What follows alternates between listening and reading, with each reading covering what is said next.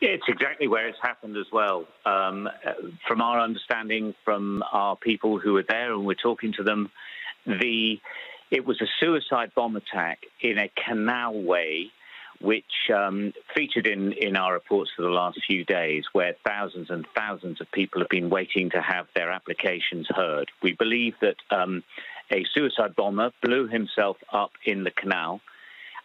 This is overlooked by a number of American, British, and multinational forces who are trying to find people that were being processed. We are not certain on the number of casualties. We have to assume a number of civilians, but initial reports suggest to us that American soldiers, not British soldiers, but American soldiers have been injured. We've heard of fatalities, but we haven't been able to confirm that at this stage. This was predicted by a number of sources, obviously including the governments, for a while. And to us, working there, it was so very clearly a dangerous place to be because of the numbers of people coming through, the fact that there are no real checks on what people are carrying or wearing to get through into this canal area, and that there was always a potential for an attack of some description. To just give it some context, so this is not inside the airport proper. It is on the perimeter wall of the airport, and it's one road that leads to the processing area, which is initially set up by the British, with the British military, which is a protected area, and there are lots of paratroopers there. They would also have been on duty in that area as well, but slightly further down the road from where we think the explosion took place. But so this is a choke point, if you like, where there are huge numbers of people coming through from two directions, one that leads directly to the British position and one that comes more to what we've always described as the American position.